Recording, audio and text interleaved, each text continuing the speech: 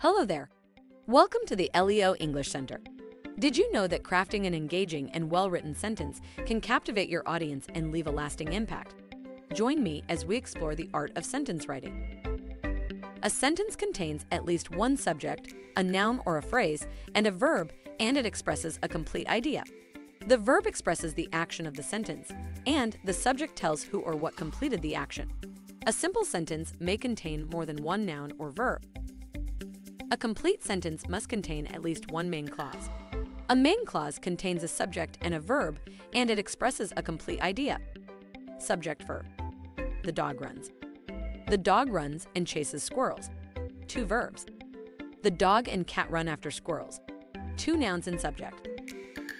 The simple sentence. A simple sentence, shown below, contains one main clause. The dog runs after squirrels. The compound sentence. A compound sentence has two main clauses, separated by a comma and a conjunction or by a semicolon.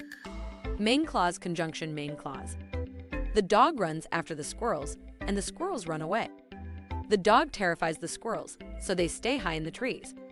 The dog chases them every day, but it has never caught one. The squirrels climb trees, or they run through fences. Main clause, semicolon, main clause. The dog is very agile.